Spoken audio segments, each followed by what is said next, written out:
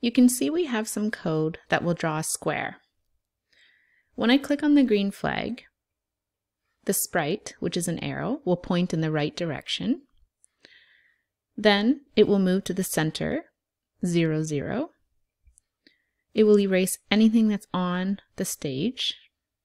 It will put the pen down, and then it will draw the square.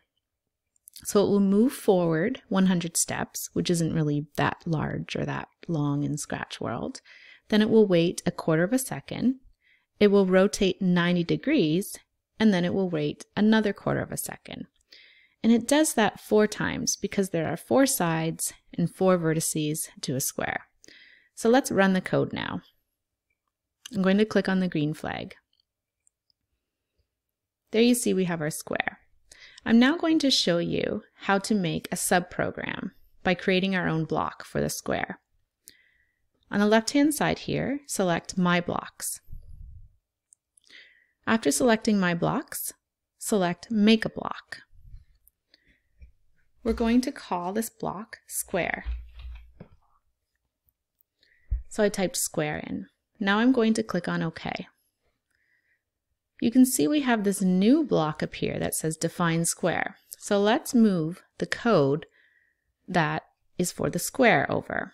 So I'm going to take it from the main program and snap it beneath the Define Square block.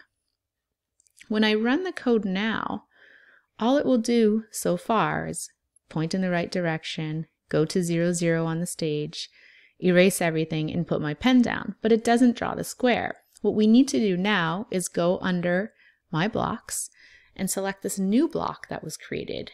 We've taught the program how to write a square, or how a square looks. So let's just drag that over. So under My Blocks, I took the square block and I snapped it into place.